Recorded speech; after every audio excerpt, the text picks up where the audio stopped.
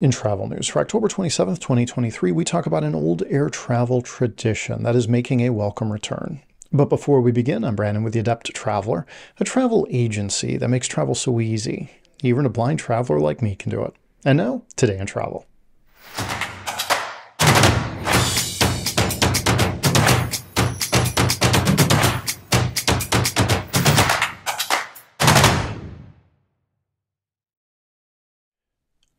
Travelers and their loved ones are in for a treat as several major airports across the United States are reverting to an old tradition, allowing non-travelers to access post-security areas.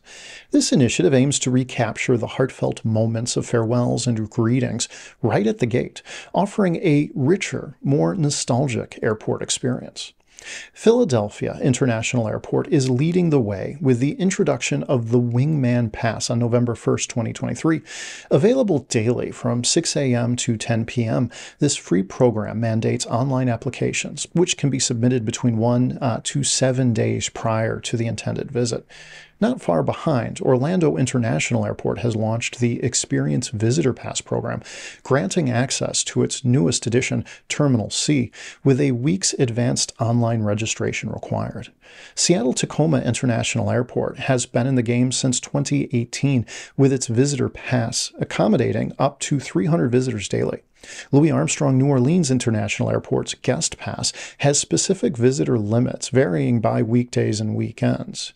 Detroit Metropolitan Airport's Destination Pass facilitates non-travel access to both McNamara and Evans terminals via on-site kiosks. Furthermore, John Wayne Airport Air Pass and Tulsa International Airport's Visitor Pass program have unique application and verification processes to ensure security while enhancing visitor experience.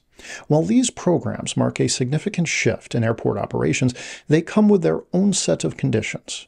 Non-travelers must typically present identification, often apply in advance, and adhere to the same security protocols as their traveling counterparts. The resurgence of non-traveler access programs at key U.S. airports exemplifies the balance between maintaining rigorous security standards and reinvigorating the essence of classic travel experiences.